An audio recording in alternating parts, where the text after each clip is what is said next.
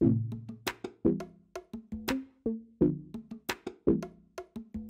everyone, welcome to episode 59 of the Miami Tech Pod. I'm Cesar. This week we have Brian and Maria with us. Will is on a little vacay, and we got a special guest with us, Michelle Bakels.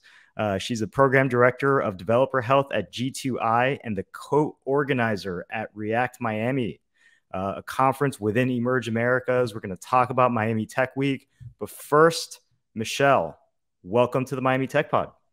Hi, thank you for having me. Absolutely. And Brian, Maria, how was your week? You know, I feel like this is the calm before the storm. But Maria, we got to talk about Aspen. I mean, that looked incredible. Can you give the listeners a sneak peek who aren't following you on Instagram of this Miami Tech Life trip to the snowiest place on earth? It was amazing. It was funny because I think a lot of people are like, why are Miami Tech people leaving during Miami Tech Month? But it was like a short trip to re-energize for the coming weeks. But yeah, it was a big group of us. Demian Belumio, who's been on the podcast before, he kind of organized this with Juan Pablo Capello. I guess this is like a yearly trip that they do. And so a bunch of us went out for a few days and kind of, I guess it was closing weekend for Aspen. So there's a big party that happens and people get dressed up, and I didn't ski at all. But it was, I just enjoyed the scenery and had a good time and, you know, bonded with a bunch of more Miami Tech people. Maria, did you go to Don Johnson's bar? I didn't even know there was one. So one of the like sort of infamous local stories in Aspen is that Don Johnson, Dakota Johnson's dad, was famous for his own things, is like a daily regular at some bar with the guy who wrote Fear and Loathing in Las Vegas. And apparently they're like piss drunk every single day of the year at this bar in like Aspen, and they live there and all that stuff. And apparently it's like a rite of passage to meet them if you go to Aspen. You didn't tell me this before. I would have gone. All right. Well, look, we have a lot of exciting things to talk about. Maria, I was very jealous of your trip. I'm glad you all had fun. It looked like you got snowed in and delayed and all that, but we're also glad that you're back, because this next week is pretty wild in Miami. We have a lot going on. Miami Tech Week is finally here, and one of the anchor events of Miami Tech Week is, of course, Emerge Americas. We've had Melissa on the podcast to give us a preview. Some programming notes is that we're actually going to be, on the conference floor at Emerge. So, a couple of days after you're listening to this, we're going to be speaking with Felice, the CEO of Emerge. We're going to be, have some fun things in store. But one of the things that is a conference within a conference at Emerge is React Miami. Is that right, Michelle? Yes, exactly. So why don't you tell the listeners a little bit about React? Sure. So the React Miami conference is a 2-day conference within Emerge Americas that brings together software developers from all over the world, including, of course, our local tech ecosystem for 2 days of learning about React. And these React conferences are found all over the world. They're professional development conferences for these software developers that work in this framework called React. So a little bit of background on that is that React is a framework or a library for JavaScript used to write applications. And JavaScript is the most widely used programming language in the world. React is the most widely used framework for that language. So it's absolutely prolific piece of technology that software developers use. And, it's developed at Facebook. So it's used to make, Facebook, Instagram, WhatsApp, but it's also used to make Twitter, Tesla applications, Uber. All of these companies have used React or are still using React. And so it's just absolutely everywhere. And it's a front-end technology. So it's kind of like the bridging technology between the Web 2 space and the Web 3 space right now. So our talks kind of like cover both spaces as well. And our software developers are kind of coming from a lot of perspectives and places to this conference.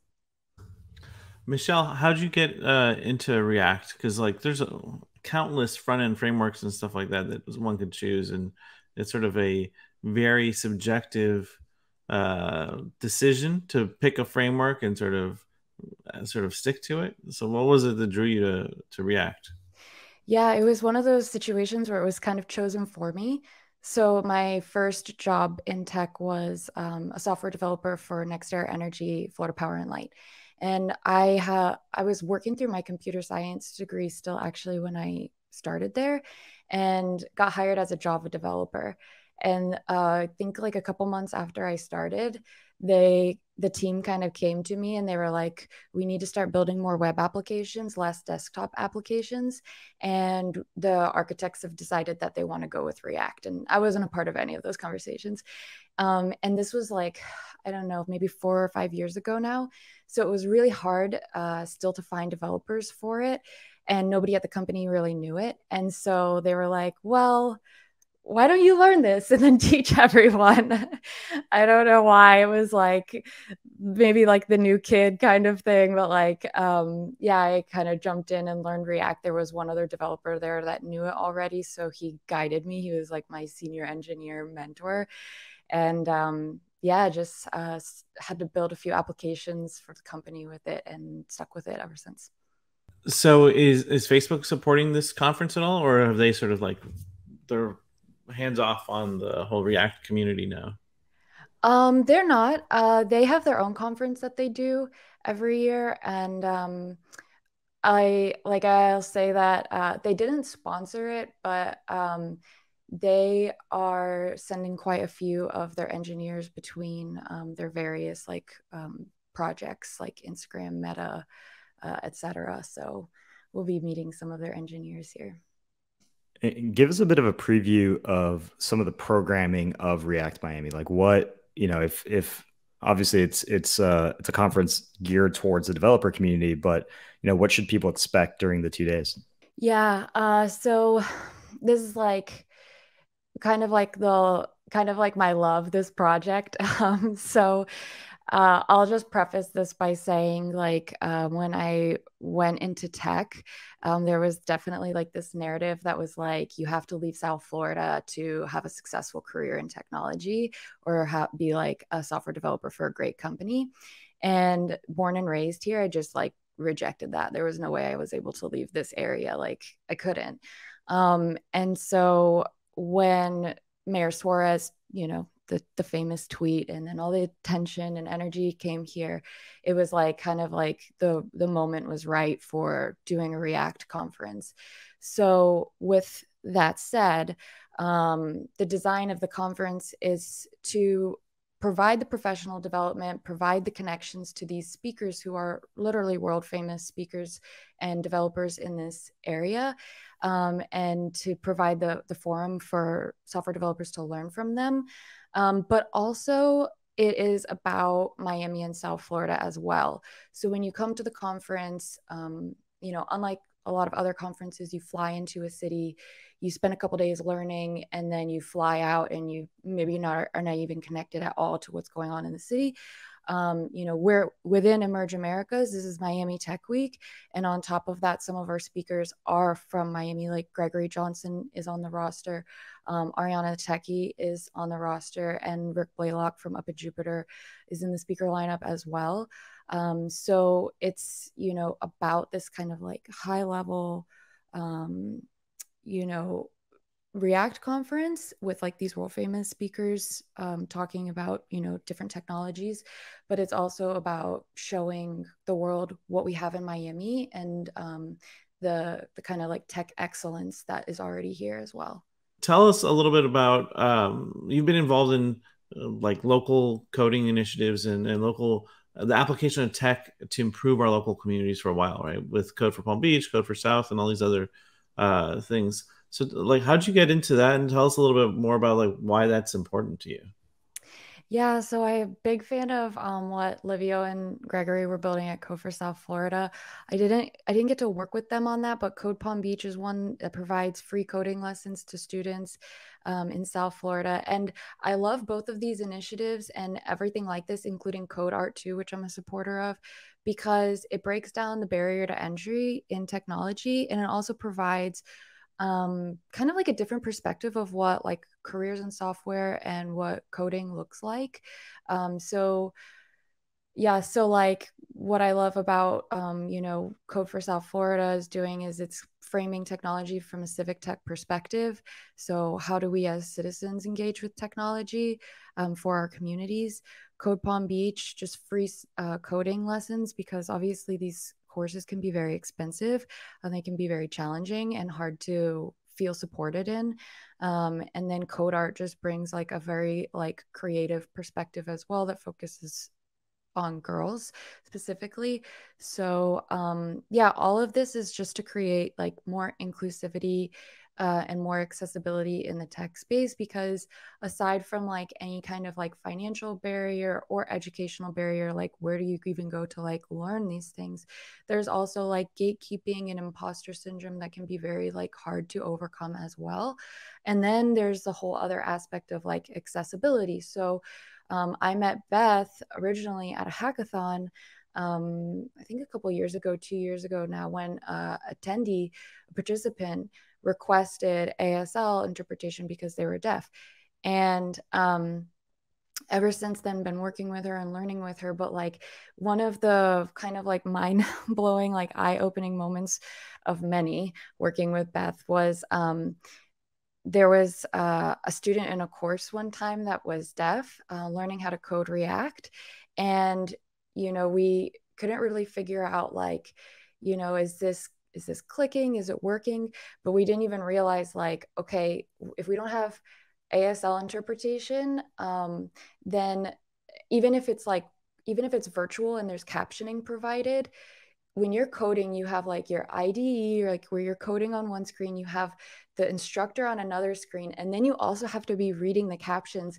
And so like trying to read the expression of the instructor, trying to read the captions, and trying to read the code, and then coding yourself along with it, this is like undoable. This is just like, you can't expect this. So, so you have to provide like, these ways for people to be able to participate equitably in order to create inclusivity and diversity in tech. And that includes, like not just racial or gender diversity, but also disabilities as well. Yeah, Michelle, what for the listeners that are not watching on YouTube, why don't you introduce Beth and talk a little bit about who she is? Because this is definitely a first for the Miami Tech Pod, and it's a really neat thing that you brought to this podcast episode today.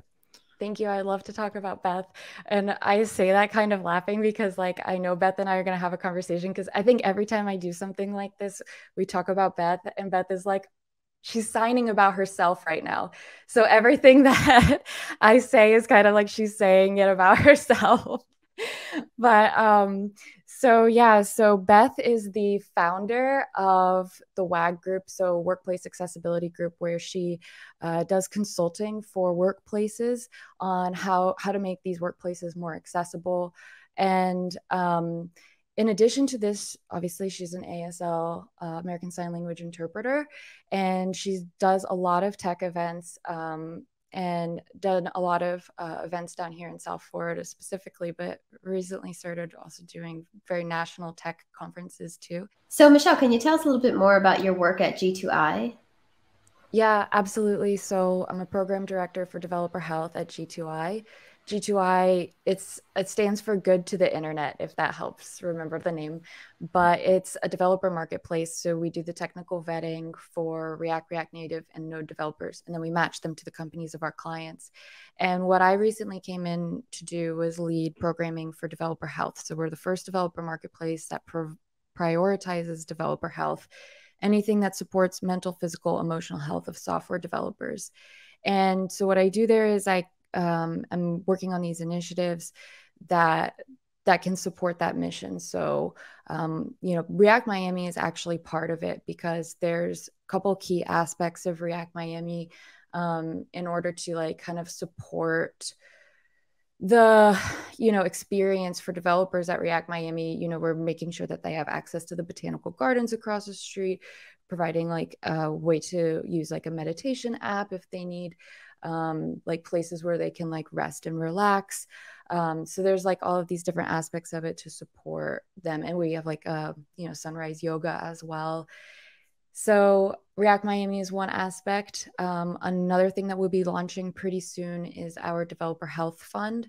So this is an allocation of funds that software developers can apply to withdraw from anything that can support their health. So this can be for maybe prescription medication. This can be for a surgery, but it can also be for PTO if you're a freelancer and you can't afford to like take the time off.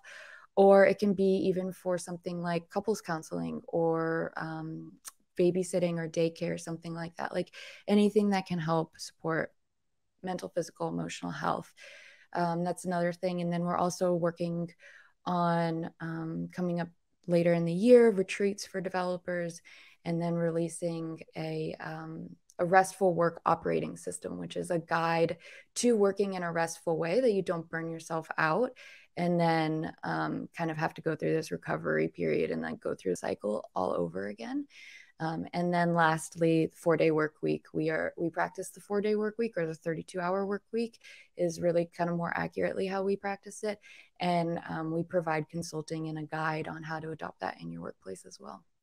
Yeah, Michelle, this seems like an extremely important part of building like a long-term tech company, right? Like there's this natural, especially because of like funding rounds and the pressure on growth and all that, there's this natural instinct of companies to just say, let's sprint as fast as possible, let's build as fast as possible, let's ship as fast as possible, because like either A, this arbitrary goal that was placed for the project, or B, pressure that stems from like investors all the way down.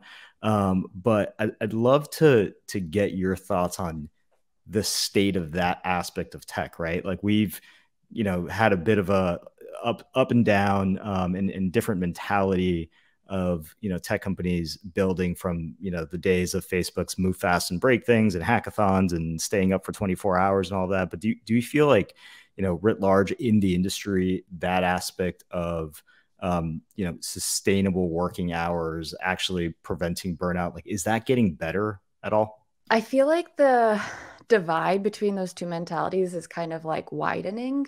I don't know. There's a lot of companies that are understanding the value of work-life balance for several reasons. I mean, there's first the health of the employees, but also as a recruiting tool for like kind of like a bargaining tool or negotiating tool, I should say, in job offers for retention, things like that. There's a lot of things about work-life balance and developer health that directly correlate to the bottom line of companies. And then I think that there's like the other side of the coin where there's still a lot of people that are like, no, like they hang their hat on that, like, idea of like the stereotypical developer coding all the way until 3 a.m. and they just love doing that. And that's just like the way they live. And it's cultural. Yeah, like that tech developer culture kind of thing. But I think in my opinion is like very 2010s, that idea. And I think in the 2020s, it's going to be, health, work-life balance, and like valuing your employees, recognizing them as human beings.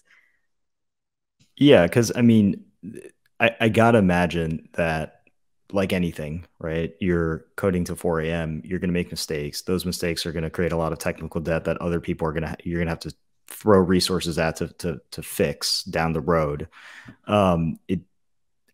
I've never subscribed to this concept of like, if you pull all-nighters, your work product is better, right? Like, yeah, it's actually, there's so much research that shows, first of all, like going down to a 4-day work week actually makes you more productive. Most companies don't lose any productivity. A lot of them report gaining 20 to 40% increases in productivity when they go to a 4-day work week. Of course, there's more to making that change than just chopping off a day of the week. But one of the things that like a framing that like the founder of G2I came up with that I think helps people understand it a little bit better is that kind of comparing your developers to professional athletes. So professional athletes like Olympians, they have rest integrated into their workouts, into their training. Like you can't ask like an Olympian to train as hard as possible 5 days a week and then expect them to be able to perform at the Olympics at their top level. They're going to be completely burnt out or they're going to be injured. And so you can kind of make that parallel too when you like run your developers in this marathon manner. They burn out in the same way that injuries for athletes are very unpredictable. Like an athlete can get injured, they can be fine the next morning, or it could completely end their career. The same thing happens with burnout in developers. Like, okay, maybe I'll just get a good night's sleep, or, maybe I'm going to leave your company because I can't work like this anymore. Or maybe I quit tech altogether. So burnout is like very unpredictable. And so if you find a way to pace your developers like athletes are paced, and you help them create this rhythm where they can perform at their best when it's most necessary, then you get like much better work. You decrease that technical debt that you're talking about too, because there's this really interesting Harvard study that I read where it's saying like 6 hours or less of sleep is like the equivalent to 2 drinks. And like obviously like we don't just sit at our desk like drinking alcohol. Like, most of our bosses, like, I mean, I don't want to speak for all of us on the call. And there's sometimes have you met Brian? I mean, have you met Brian Breslin? But like, yeah, I mean, like usually, it's kind of frowned upon. I'll say I've never had a job where I could like sit down with like 2 whiskeys and like code something that's going to go out to like, a couple 100,000 users. Michelle, you clearly haven't heard of the Balmer curve? The Balmer's Peak. Yes, Balmer's Peak. Yeah. Wait, what is this? I don't know what we're talking about here. Do you want to explain it, Brian? Sure. So legend has it that Steve Ballmer of Microsoft fame declared that your coding performance improves for each additional drink until a point, and then it drops precipitously. And so it's considered this Ballmer's Peak, where like after 2 beers, you are a legendary coder, but after 3, you are basically a degenerate, sort of a useless person. Like, get him out of here. I can't believe this is actually a thing. This is a thing.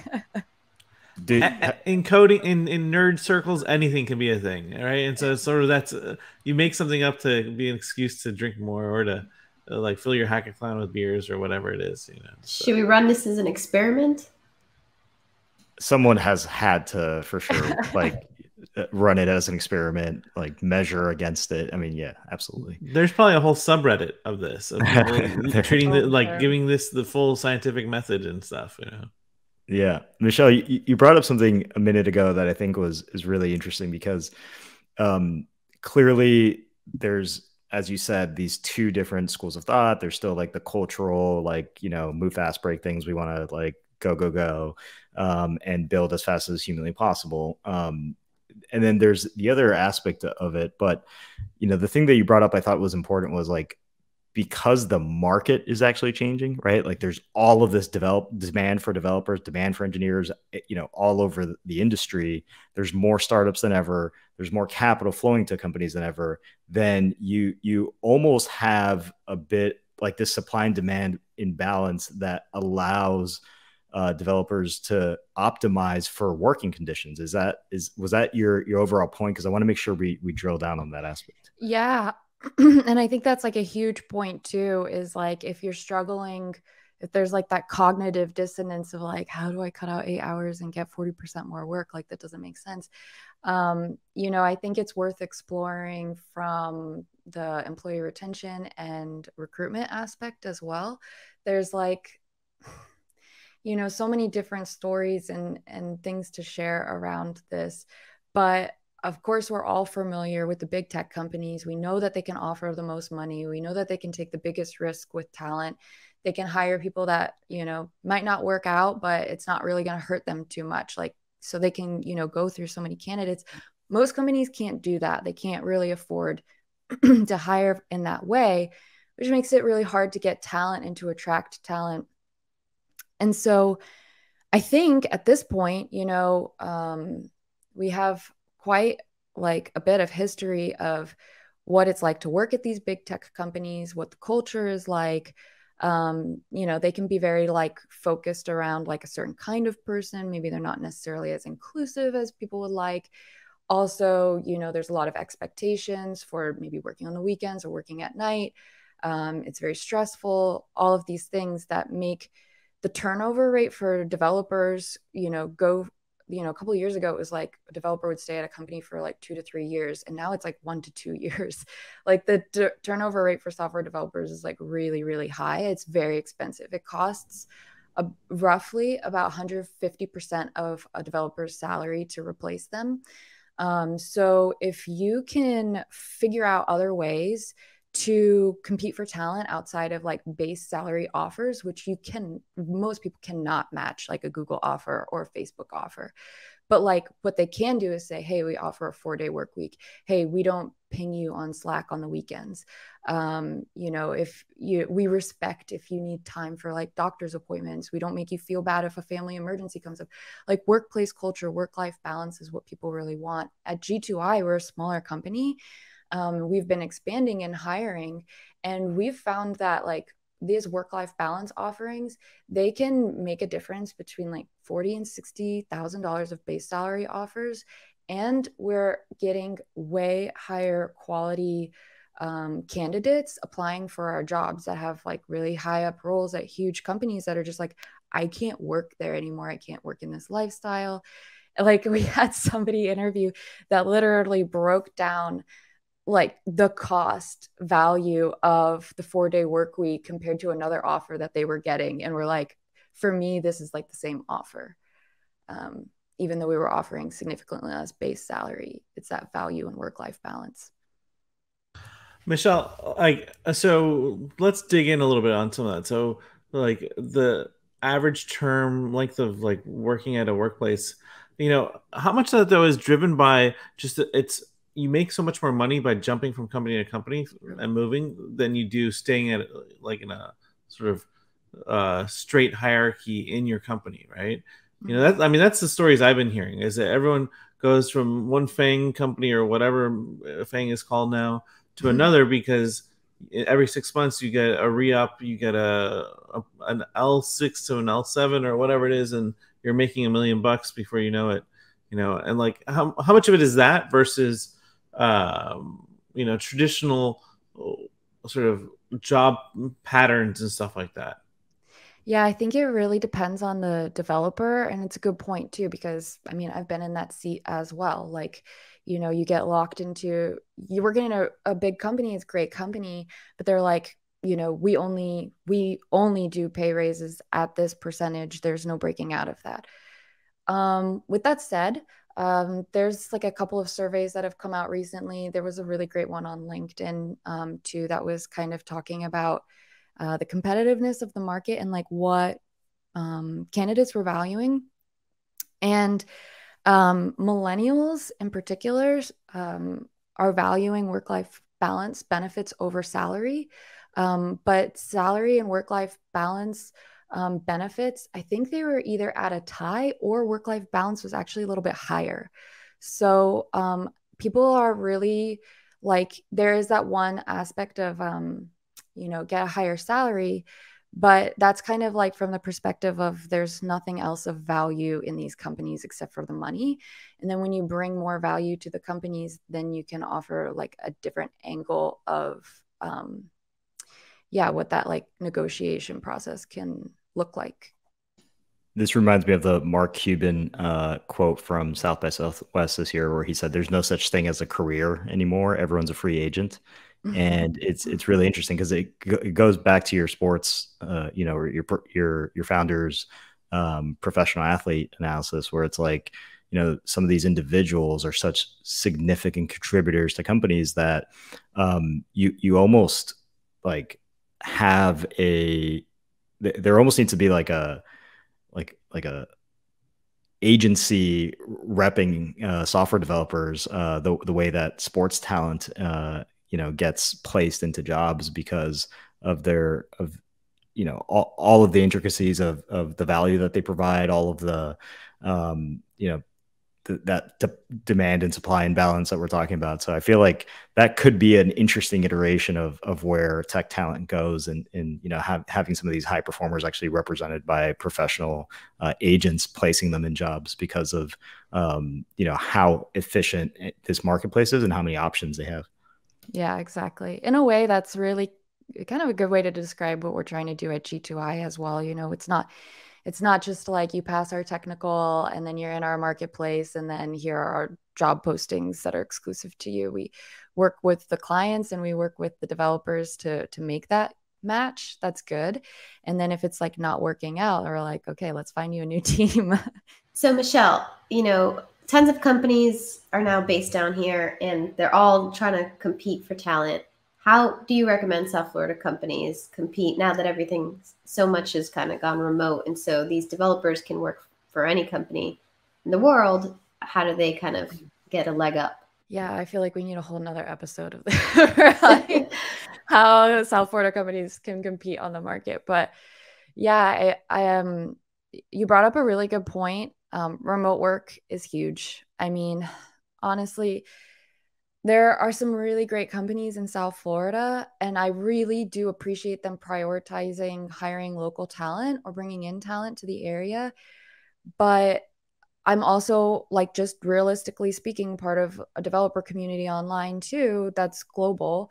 And software developers don't want to be in person again. Like, at the very best, they just want the option. But after COVID, a lot of people moved closer to their families again to have that support. And, a lot of us had like a really big wake up call, between like what is valuable in your life, between like career and family and friendships. And I think about like, being in that mindset of like struggling between like, do I move out to California or do I stay here? Like, how much am I missing out on? And now, in retrospect, it is crazy to think that I would leave South Florida to go work for a company in California. Like, I'm really going to move to California. Like, nothing against them, but like, no, I'm not going to. I love this place. I love my home. My whole family is here. My in-laws are all here, like my friends. Like, so I think like the job search and competing on the market is like way, way higher if you don't open up that possibility for remote work. And then, of course, like the South Florida companies, again, they're just like not all offering the same as like the San Francisco companies, even still. So I think the work-life balance is another thing to really lean into and explore. And I just saw even, which I'm looking forward to hopefully connecting and talking about more, but AJ Yon, I think I just started following on Twitter. I believe his company is called Bite Check, local South Florida tech company, and he just went to the 4-day work week, and he's been hiring engineers. And Ariana the techie has been hiring engineers too, so I want to pick her brain about what, how she's going about that too. So there's companies finding success with it, and then there's companies that are obviously struggling. This is awesome. Michelle, thanks so much for being here on the pod. I mean, I think this was like one of the more fascinating conversations, like really deep dive into the state of being an engineer at a tech company, and I just really appreciated your insights. Thanks for joining. Do you want to? This is like the plug part of the podcast. I mean, obviously we talked about the conference a little bit, but like anything else you want to just drop before we wrap here? Yeah, like I just want to say, come out to Emerge Americas. Technically, React Miami tickets are like we hit our ticket sale goal, so that's like super exciting. But if you're around Emerge Americas, we're going to be in their expo area, so come say hi. Happy to talk more about it and introduce you to our tech sponsors and our developers that are going to be around the conference. And I would be remiss not to also shout out a big thank you whenever I can to Melissa Medina for immediately seeing the value of what we were building with React Miami, and then of course opening up her conference to host us. I think it's just such a testament to our local ecosystem that there are giants here like Emerge Americas that are so generous. So Melissa's a good friend of the pod. We love her and appreciate all of the work that she does. We're also really excited about Emerge. One programming note for everyone, I alluded to it at the front of the episode, or the beginning of the episode, but our very own Will Weinrob is going to be on stage on Tuesday at 12:35, a panel with the co-founder of Doodles, Jordan Castro, who I believe goes by Poopy. And they're going to be talking about building brands on blockchain. It is going to be really neat to see Will, in front of however many thousands of people. I mean, he's obviously, already rock star status, but what a platform for him. We're really proud of him. It's going to be neat. So that's it. Thanks so much for joining, Michelle. Of course. No, it was a pleasure being here. Thank you for asking me to join. We'll see you on the expo floor. Yes. See you in a couple days. All right. Take care, everyone.